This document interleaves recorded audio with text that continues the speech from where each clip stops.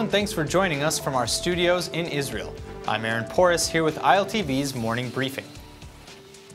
Today, IDF soldiers came under fire not far from South Jerusalem.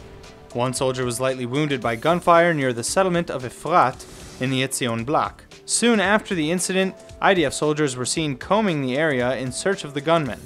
The attack comes just hours after IDF soldiers conducted overnight raids in the area, arresting 4 men suspected of rioting against civilians and security forces.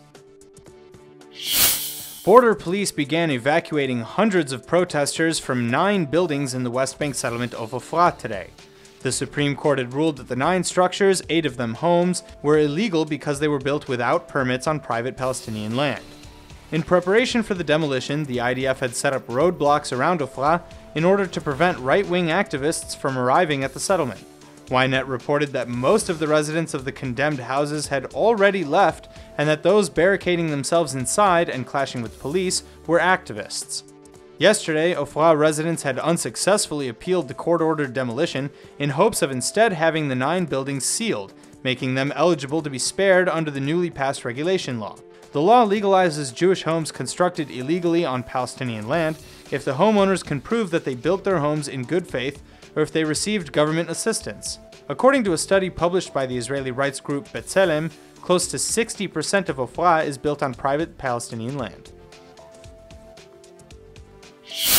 Later today, the long-awaited Gaza report will be released and is expected to accuse former IDF Chief of Staff Benny Gantz, former Minister of Defense Moshe Ya'alon, and current Prime Minister Benjamin Netanyahu of failing to properly prepare the IDF for the 2014 Gaza war.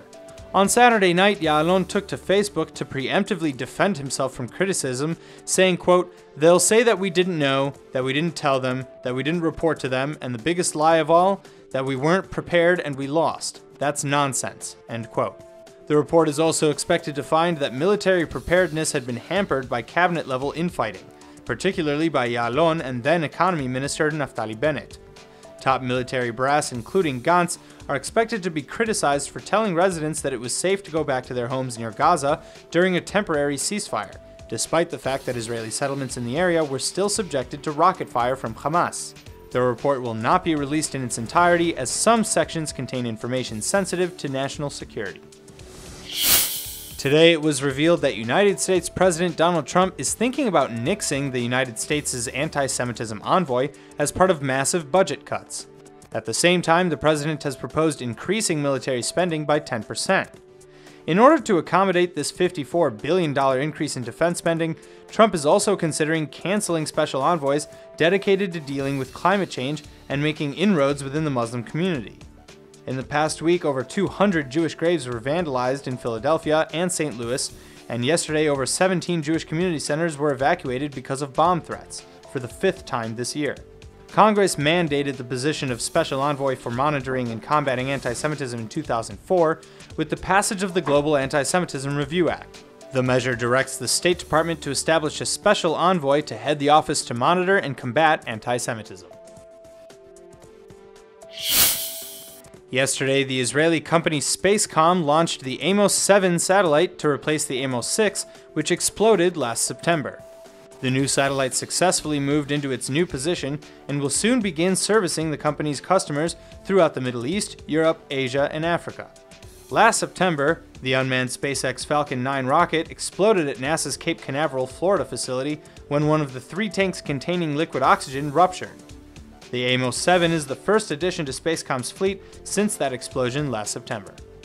SpaceX, owned by Israeli entrepreneur Elon Musk, has partnered with Facebook and other companies for several other similar missions in the past as well, though it seems like much of their work is spent forwarding the, quote, ultimate goal of transporting humans to Mars.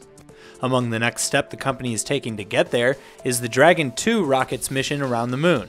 The mission, which was announced just yesterday on SpaceX's website, is both privately funded and crewed and will take off sometime next year. Crewed flights to colonize the red planet Mars is scheduled for as soon as 2024. That's all for now. I'm Aaron Porras and see you later with our main daily broadcast from Israel at 2 p.m. Eastern Time.